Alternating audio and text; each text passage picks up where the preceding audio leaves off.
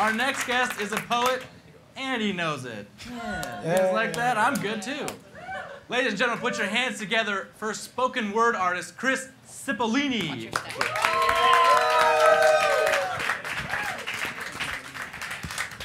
Good evening, everybody. I am a spoken word poet here in Las Vegas. I love poetry. It's what I live for.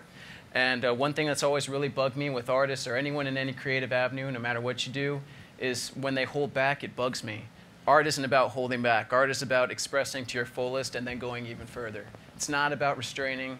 Always go there no matter what you do. So this poem is called Go There. It's kind of my signature piece, and I hope it resonates with you. Young poet, young painter on a hill, timid dreamer that's standing still, be not afraid and go there. May you draw that drawing that causes people to scream. May you pen a poem that makes it seem as though you've gone insane.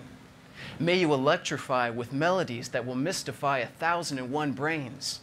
But most importantly, may you always, always go there. May you reprise the drawings of your childhood with both glory and zeal. May you burn through your ego and your limits and declare what is real. May your nights be kept sleepless by that crazed muse within. May you be one with your tools as creation vibrates from your skin. Feel those waves and gyrations about your young head, for it is better to be thought a lunatic than play it safe and become dead. Always, always go there.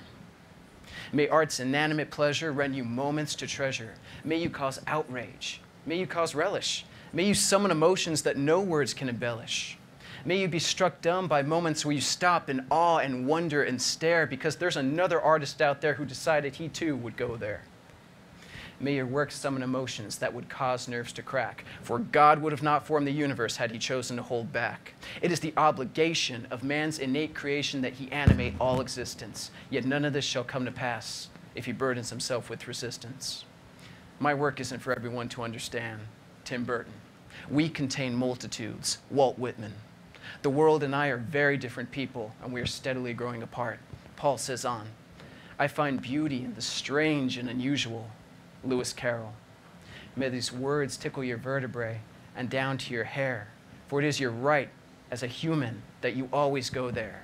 May these words be with you even as you take to your bed, and even if you forget every last word I've said, please go there, go there, go there. Thank you. That was great. Thank you so much. Thank you. I'm going to start writing again.